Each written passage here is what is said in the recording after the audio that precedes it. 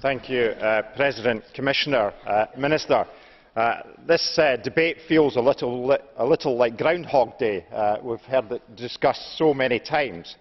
However, I welcome Minister Crichton's reassurance in her contribution that Council understands the priorities of the European Parliament.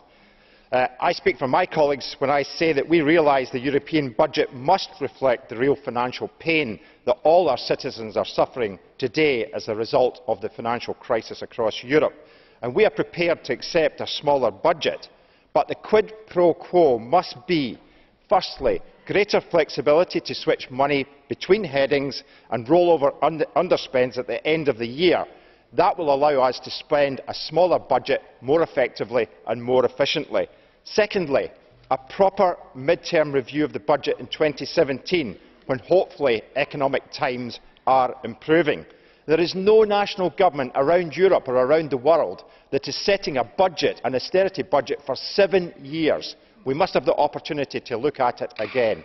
And therefore, that, along with the prioritisation of spending on jobs and growth, are our main requirements, and I hope that the Council will reflect on that before they come back to negotiate with us. Thank you.